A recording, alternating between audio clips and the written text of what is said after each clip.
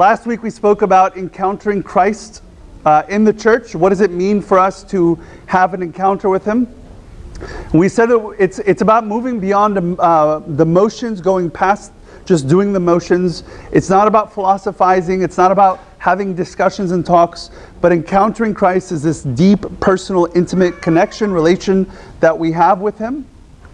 And that we said that, in fact, one of the ways that our relationship with Him is authenticated is the way that we live our lives. It's our lifestyle, right? Said that our walk authenticates our talk. It's not the other way around, yes? So this week, what I really want to speak about is our spiritual gifts in the body of Christ. So assuming we've encountered Christ, assuming we have a relationship with Him, what should our life look like? There's a story that I shared several months ago during one of the gospel sermons. I'll share it this morning for those who didn't hear it. But it was about a young boy who had some perhaps unspiritual gifts that he had used to get what he wanted. So there was this young boy. He walked by this barber shop, and these two gentlemen were sitting inside, and the barber and one of his buddies, and the guy, he looks out and he says, "Hey man, this kid who's out there, you got to see, he's the dumbest kid in the entire world." And the guy goes, "Why?" He says, every time he walks in here, I put $1 in one hand and 2 quarters in the other hand. And he always takes the quarters. And so sure enough, the little boy walked in, the guy pulls out $1 bill and 2 quarters, and the little kid walks up, takes 2 quarters, and walks out and goes about his way. The guy says, "See, I told you, he's the dumbest kid in the world." About 30 minutes later, little boy walks by, and he's sitting outside down the end of the strip, and the friend walks out from his buddy's barber shop. He looks down, he sees the little kid, he says to him, "Hey, got a question for you." He goes, "Why do you always take the 2 quarters instead of the $1? And he goes, "Look, mister, if I take the $1, as he licks his ice cream, he says, the game will be over." So he always takes the 50 cents so that the man will continue to do it. Okay? He'll continue to play the game with him. The kid had learned a behavior, and he used his unspiritual gift, if you will, to get what he wanted from this man.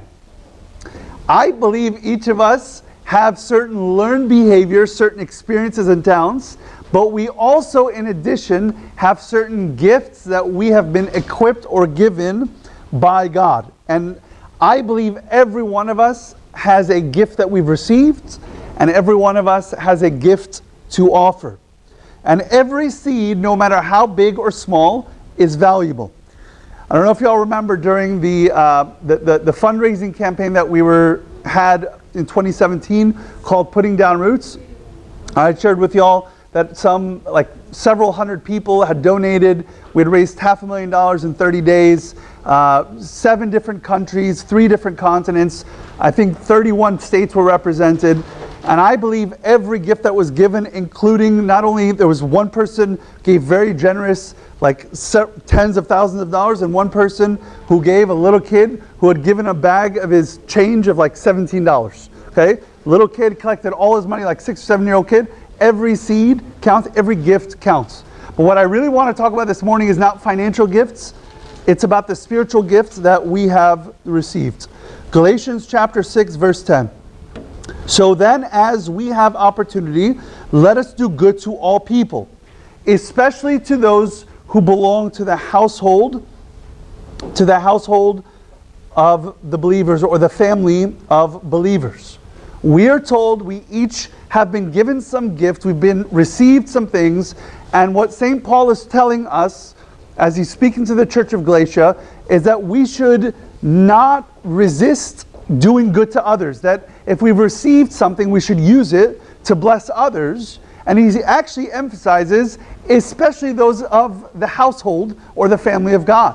So in fact, yes, we should be a blessing to the world outside, but in fact, we also should, very importantly, he says, especially, we should bless one another. And this is one of the defining principles of our spiritual gifts. The spiritual gift is given to edify or build up the church. When we've received something from God as a spiritual gift, it's given so that we can experience Him more fully, but that we can also bless other people. And that's the main principle I want to share this morning, is that God gives us gifts that will illuminate us and bless others. When God gives us something, He gives it to us so that we can experience Him more personally and more fully, so that we would be illuminated. But in addition, He gives it so that we might bless others. What's the great command? What's the great command? Love who? Love God and love your neighbor. Right? And we spoke a few weeks ago how these two things are two sides of the same coin. So when we've received a gift, it's so that we might know God more, but also that we might bless others more as well. That we might love God more, but also that we might love neighbor more. Also, when we were going through the Advent series, we talked about the Hebrew word ahava, and we said the Hebrew word ahava means to love, and it's an act of being. It's an act of being, right? And we said that the root of the word ahava was the word ahav, which means to give. To give. God is the ultimate gift giver. God so loved the world, we said, that He gave His only begotten Son. And in so doing, He gives us not just that great gift of eternal life, but every other gift that comes along with it. When we receive gifts, it's to be experienced, we said, and to share, to build up the church, that the church might be edified. I want to speak specifically about what it means that we might experience and share gifts in the body of Christ in the church. And the idea that I want to just mention is the idea of blessing within Catholicity. Catholicity. We've all heard of the Catholic Church. What does the word Catholic mean? What does Catholic mean? Anyone? Universal. That's how it's usually translated, okay, is universal. But there's probably a more encompassing word for the word Catholic, which is all-encompassing, okay? All-encompassing, okay? So the word Catholic actually means all-encompassing. It's oftentimes translated as universal. And what it really denotes is totality or integrity. So that there's an inner totality or an inner integrity within that specific body. This does not mean a mere geographical location. So when we say that the church is universal or Catholic, we're not saying that it's geographically, universally, that's where the church is. There's a much fuller meaning behind it. There's two aspects of it. There's a qualitative aspect and a quantitative aspect. The quantitative aspect is this idea that the church is universal, that it's in all places. But qualitatively, what that means is that the church is Catholic because it encompasses the truth. It beholds the truth, yes? And so when St. Paul says, test every spirit, and we're going to talk about this idea of the spiritual gifts that we've received, that they should be there, they're given for the blessing of all within the church, but they need to also qualitatively be true. And so this idea of testing the spirits and making sure that what we've received is true and authentic is something that the early church spoke about, and St. Paul specifically addresses in 1 Corinthians chapter 14.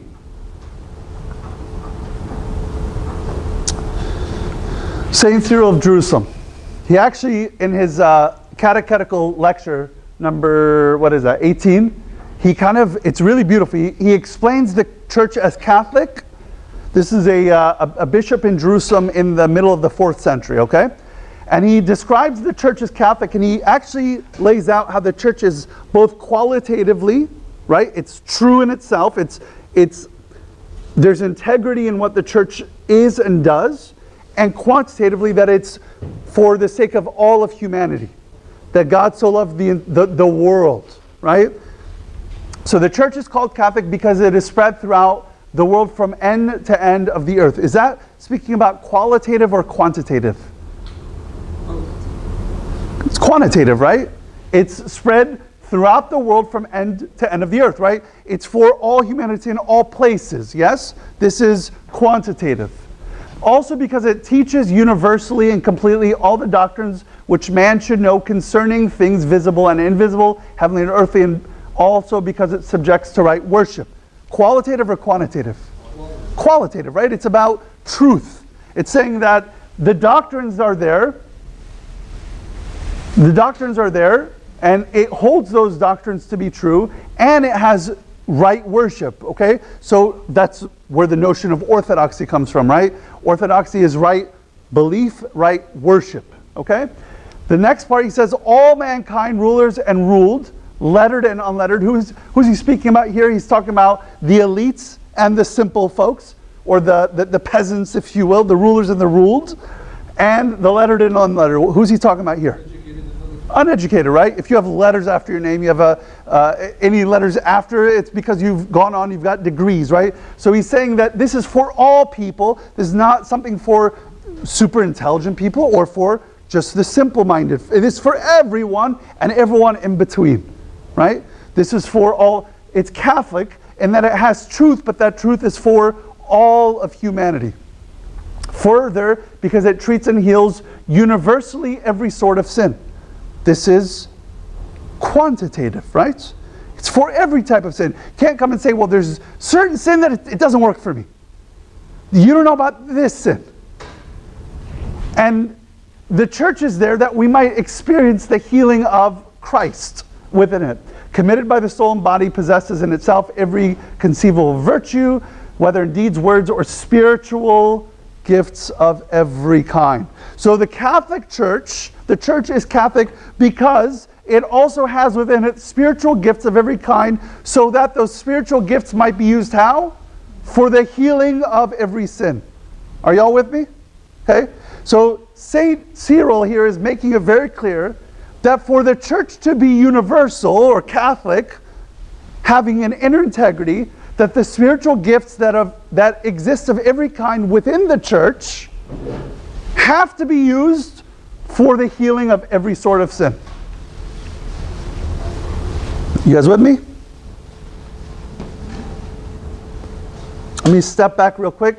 Before we get into the spiritual gifts themselves, let's talk about the greatest gift. The greatest gift. The greatest gift, we believe, is the Lord Himself. We've talked about it. God so loved the world that He gave His only begotten Son to us. Joshua chapter 13, verse 14 and 33, we're told really beautifully here that the tribe of Levi, He had given no inheritance. Imagine that the tribe of Israel is being led into the promised land. And every tribe is getting a certain part of land. And you're the tribe of Levi. And you're saying, I want some land here. And Joshua says, you don't get any land. You get no land. You're saying, I want some material wealth.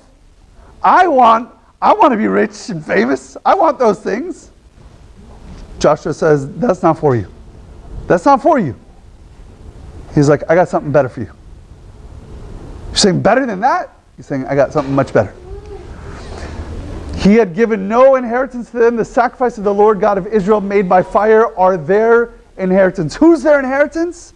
God Himself. The Lord is our inheritance. He is the greatest gift we can receive. When we come to God, oftentimes we come thinking, okay, I'm going to follow God so that I can get all of these things. Seek first the kingdom and all these things shall be added to you. So people sometimes, they try to reverse engineer. I want to get all these things, so I'm going to follow God. We can't reverse engineer God, folks, okay? Doesn't work like that, okay? So seek first the kingdom, everything else will fall into place. Our inheritance is not the other things. It's God Himself.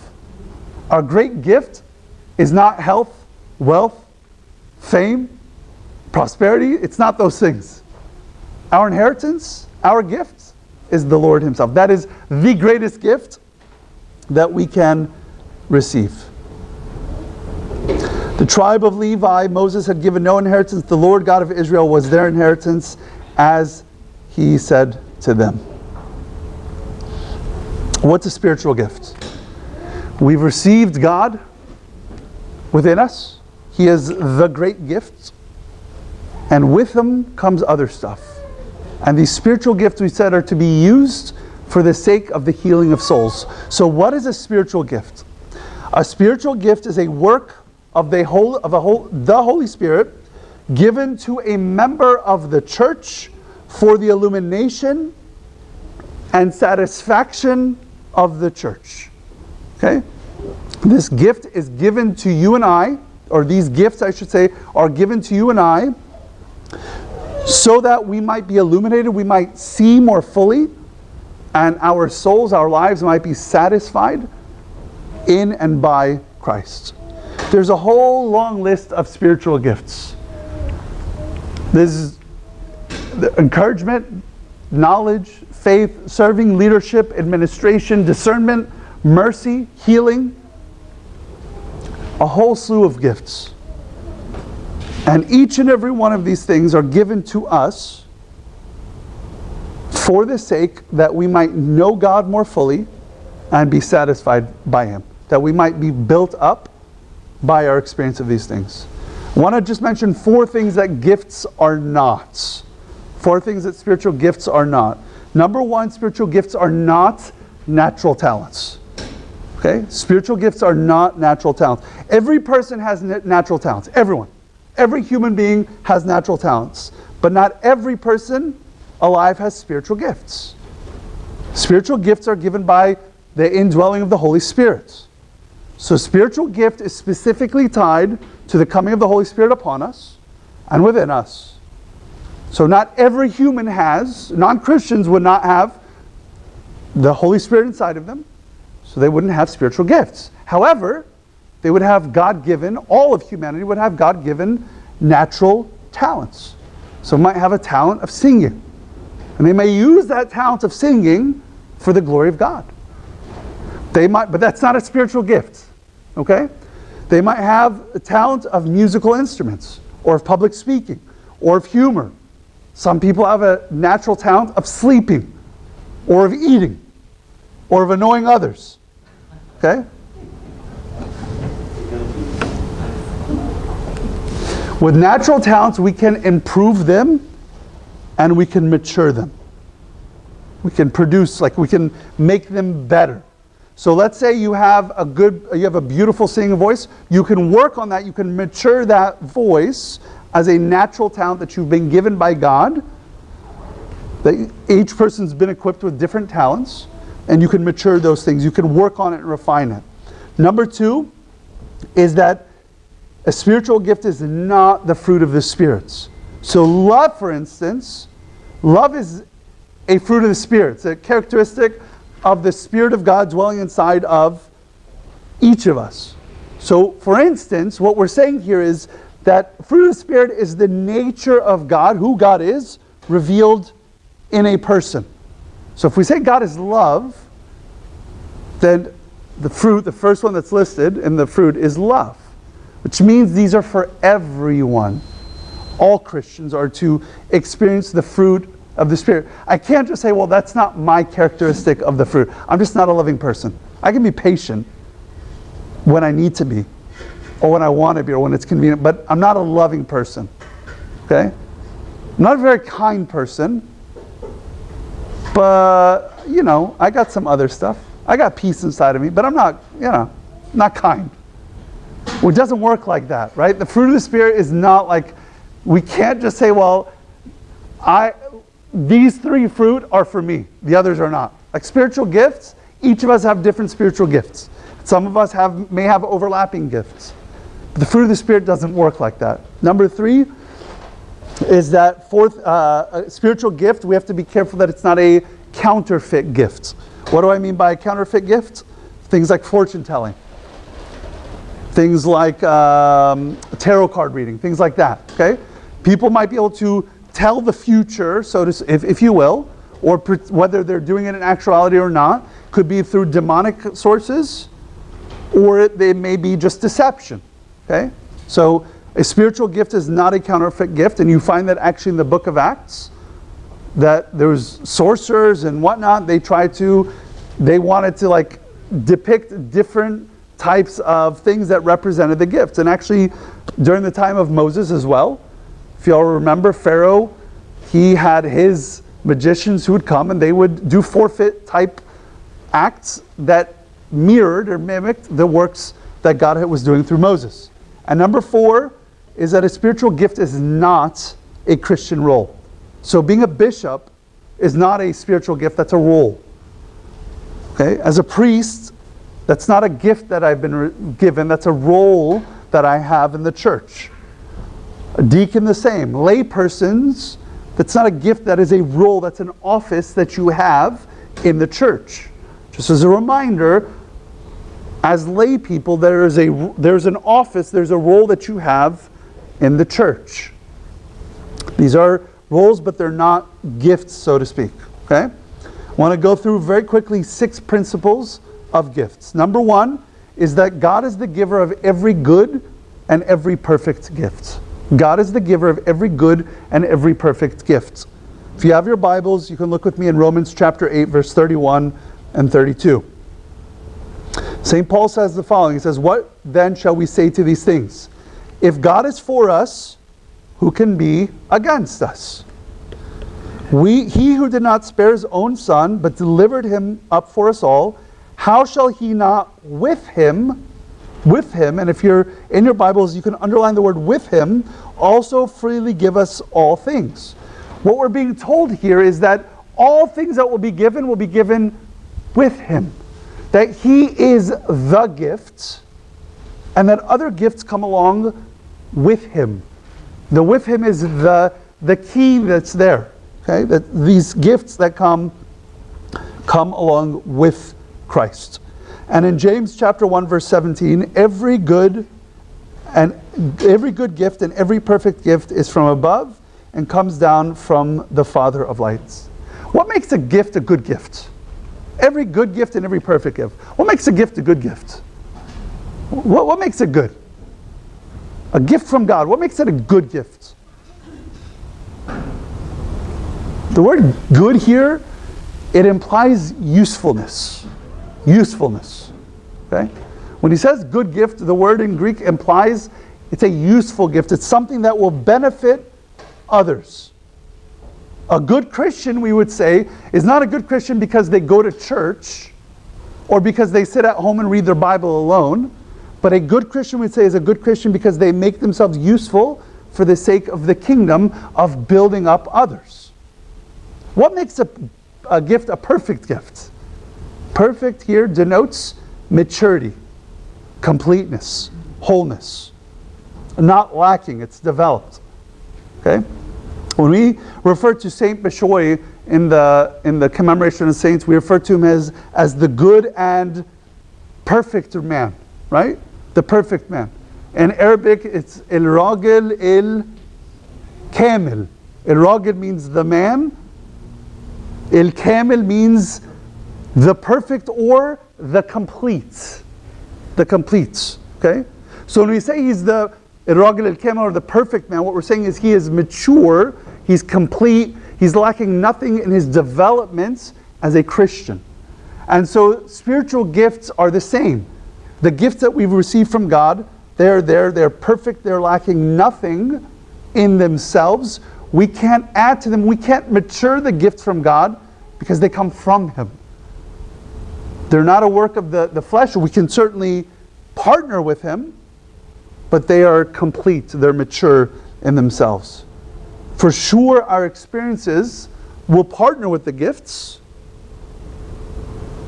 but we don't add and make the gifts better.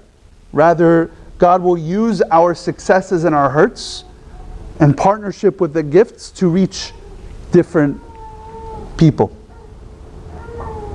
You may have spiritual experiences where you've had meaningful decisions, times with God in your life, times that you especially felt close to God, and he will take those experiences in partnership with a gift, whether it's the gift of mercy, the gift of evangelism or preaching, the gift of teaching, the gift of knowledge, the gift of hospitality, and he'll use those experiences in partnership with the gifts to help you serve and build others up. Because the truth is, we can all, or several of us, 4 or 5 of us could have the same gifts, but our experiences allow us to uniquely express that gift to a diversity or a multiplicity of people.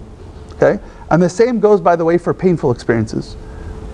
Every one of us in this room has had hurts, we've had problems, we've had trials in our lives, we've had difficulties, we have carried around scars and wounds. And God can take the spiritual gifts in partnership with those experiences that He's sanctifying and use those to bless other people. Once again, that goes the same for our educational experiences and our experiences serving or ministering to others. Number 2 is gift receiving should lead to gift giving. Freely received, freely give. Freely received, freely give. Several years ago, this must have been about 4 years ago now, my kids, the twins were 5 at the time, so don't hold this against them. Joseph had come to me and he told me Grace won't share her bouncy balls with me, okay? And so I said, Grace, how many bouncy balls do you have? And I'm thinking she's going to say like 2 or 3. She looks at me and she goes, I have 14. I have 14. Right? I'm like, and I started laughing, and I'm like, that's ridiculous. Like, you have 14 bouncy balls and you won't share one? She's like, well, every one of them is unique, and I need them. Right? She's matured beyond that. Thanks be to God. But when we receive, the expectation is, man, we have all of this stuff in front of us, want to bless other people with it. Last week we talked, I believe in Luke chapter 12, about the man who had that huge bump crop, and rather than, he already had a barn full of crop, and rather than taking the huge bump crop that had come in and distributing it to others, what did he do? He tore down his barn, built an even bigger one, and collected it all. He said, now I'm going to relax, eat, drink, and be merry. And if you all remember last week when we read it, as Christ is telling the parable, He says, then God said to him, you fool, whose things will these be after you go, after you die? He says, today your soul will be accounted for. When we receive, freely we should give. One of the major themes in the Bible is the idea of giving. It's the idea of giving. And if you all remember, during the Advent series, we talked about the connection between the 2 different types of gifts, right? We said that there's the gift that God gives to us, which is translated as charisma, or from the word charisma. It's where we get the word charis, like grace, right? Charis or charisma. So God gives us gifts, and how do we respond? What do we give back to Him? We give back to Him different types of gifts. The word is doron, right? Theodor, toedros, like gift of God, right? So He gives us gifts, and what do? We respond by giving God and others gifts in response. Freely we've received, freely give. So what happens here? What happens here? There's a response for each one of these, right? God gives us charisma, gifts, and we respond with joy, chara. Yes? God gives us charisma, a gift, and we respond with thanksgiving, Eucharistia. There's a connection here. And all of this, by the way, has to do with the word grace, because it's all coming from God, and we're responding to God because He freely gives us. And so what can we do but respond? So when He gives us gifts, guys, we respond joyfully, we respond with thanksgiving to God, and we respond in the same way to others. We say, I come offering you, like we actually say in the liturgy, we give to you from what you've given to us, or from what is yours. Number three. Oftentimes we think of gifts there being a hierarchy, and I want to dismantle that idea. First of all, though, hierarchy does not denote greater value. Hierarchy does not denote greater value. Hierarchy, when we speak about an importance or a value of a certain gift or role, it does not denote that that role is more important. What's more important during a liturgy? Having a priest, a deacon, or a layperson? What's more important? All three. You can't have a liturgy without at least one priest, one deacon, and one layperson. You can't. Like in the Orthodox Church, we can't do that. So when we refer to things hierarchically or we imagine them, it's based on our temporal needs. But when we talk about spiritual gifts, there's not one gift that's more valuable or more important than other. What's more important in the church? Preaching and teaching or hospitality when someone walks in? What's more important? You can't have, yeah, they're both equally important. What happens if we have the greatest teaching in the world, but people are rude and jerks and unhospitable when someone walks in? People aren't going to want to come. They're not going to experience like the embrace and the love and the warmth of a hospital. And the healing, rather, of a hospital. Hospitals are not usually warm, okay? But they're not going to receive the healing of a hospital if we're not hospitable. But what if we're the most hospitable people, but we're teaching false doctrine? Then people's souls will be negatively affected. I mean, the warmest people in the world. But if there's false doctrine being taught, if there's heresy being taught, then it actually will lead people astray from following the truth of Christ. St. John Chrysostom, he had suggested that the most basic task of the church leaders to discern the spiritual gifts of all those under his authority or responsibility, and to encourage these gifts to be used for the full benefit of all. That's the primary responsibility of the church leaders, to look and say, like, help people understand and discern what's your spiritual gift and how can you use that gift for the edification or the building up of all. Okay? Number four. Disciples of Jesus are zealous for the edification of the entire church. Which means disciples of Christ are not focused on ego, are not focused on self. They're not focused on who's getting credit for what. They're simply concerned with building up the body of Christ. Who gets the credit shouldn't make a difference. Actually, one of the priests said something very, very insightful. He said, everyone is willing to work on something until someone is going to get the credit. And then either one of two things usually happens. People will step away, or people will fight to see who's going to get credit. And I'm like, that's really, really insightful. But in the body of Christ, no one's concerned with who gets credit, or the zeal that one has is to say, I want to see the body of Christ grow, to be edified, to be nourished, to be built up. 1 Corinthians chapter 12 verse 7 tells us that the diversity of gifts in each of us is for the common good. The common good. And in 1 Corinthians 14 verse 8 to 12, just want to read this passage. He says, St. Paul says, for if the trumpet makes an uncertain sound, who will prepare for battle? So likewise you, unless you utter by the tongue words easy to understand, how will it be known what is spoken? For you will be speaking into the air. There are, it may be, so many different kinds of languages in the world, and none of them is without significance. Be zealous for spiritual gifts, and let it be for the edification of the church, that you may excel, that you seek to excel. Saint Mary, one of her, we speak about her role as the Theotokos, the Mother of God. But one of what she did, I believe, in some respects, she was an evangelist. But she was an evangelist with few words. Her life really preached the gospel. And we say this in the Theotokeia, the Sunday Theotokeia. It's one of the hymns. It says, you too, O Mary, are clothed with the glory of the divinity within and without.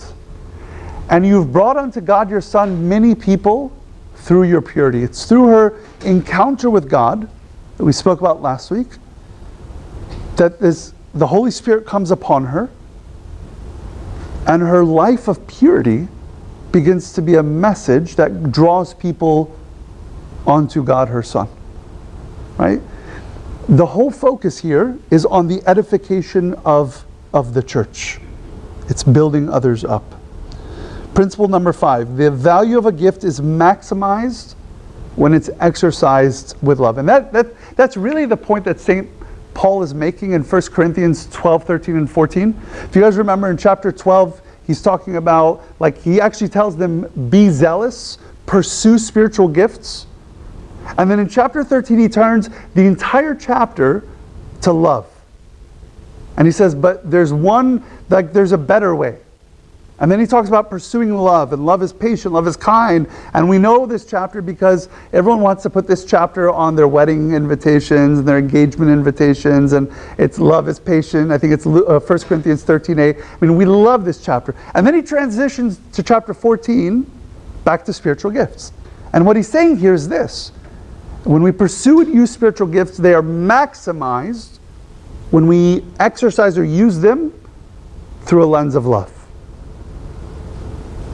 If we simply have and pursue spiritual gifts, and this is what was happening in the Church of Corinth. Church of Corinth, they were pursuing spiritual gifts because they presumed some spiritual gifts would help them stand out.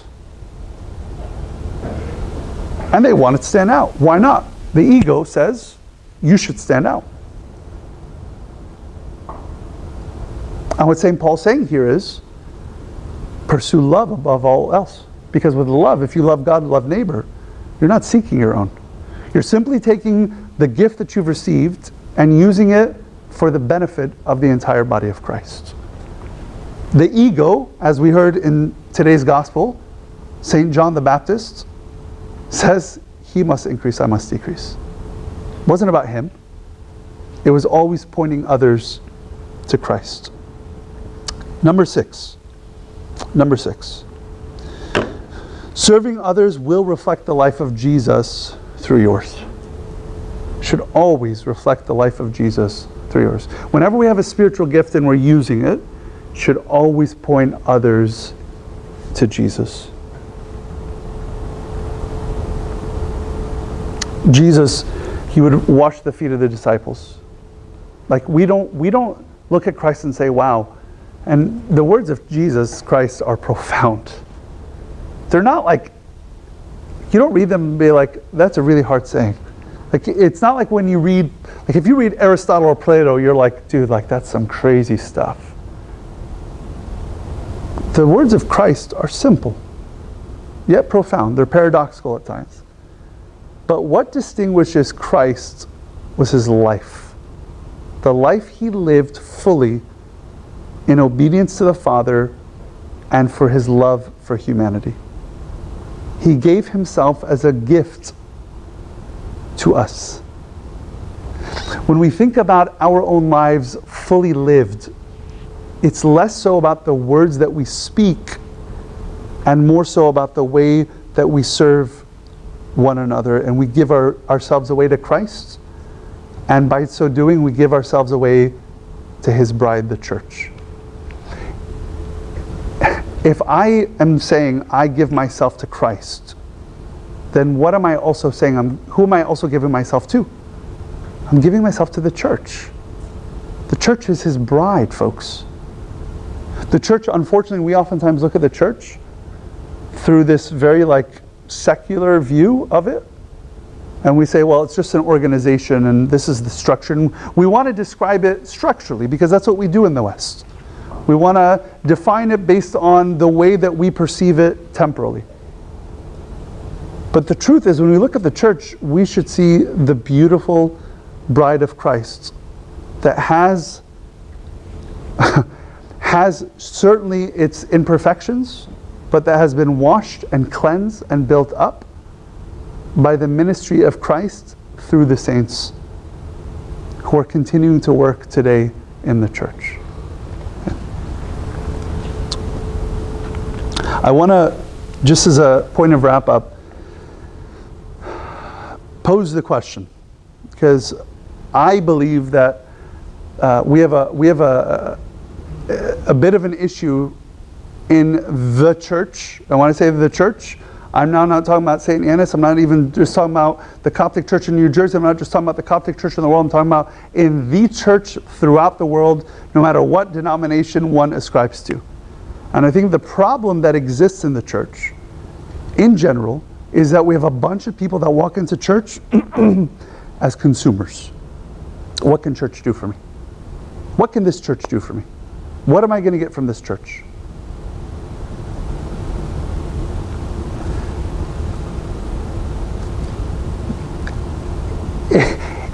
If even half the people do that, what ends up happening? What ends up happening is this. I want you to imagine like this half of the room are the people who come and say, I'm going to actively serve in the church. And this half of the church is the side that says, we're just here to receive. We just want to consume. What happens? The church is not running and functioning at a full optimum level. Why? Because this group of the church does not have every spiritual gift accounted for. This side of the church doesn't have all the experiences of Christ summed up in and of itself. But if the entire body is working together and taking the spiritual gifts that they've received from God, first exploring those and using those, then what happens is the entire church is being built up. And it's not the 10% serving the 90% or the 5% serving the 95%, but it's the 100% serving the 100%. And then the beauty of what happens at that point is it then begins to overflow naturally out of the walls of the church. Because you just can't contain it. Because there's so much gifting and grace and love and the Spirit of God begins to like overflow, figuratively speaking here, folks, okay? But it begins to overflow out of the walls of the church and out of the lives of the church. Because we then are all filled by God's presence between us. And when this person over here is having a rough day and walks in, the people with gift of hospitality look and they go over to that person, they embrace them, they love them. And when someone's going through a difficult day, a person with gifts of mercy would go and extend God's mercy to them and remind them. And when this person over here is hearing, like having some confused thoughts, people with the gifts of knowledge or teaching or wisdom would be able to go and give them sound doctrine and good advice and Christian counsel. And so it's not falling on the shoulders of one person or on 5%, but it's the entire church is using experiences and talents that are perfected by the gifts of God for the building up of the entire church. All glory to God forever. Amen.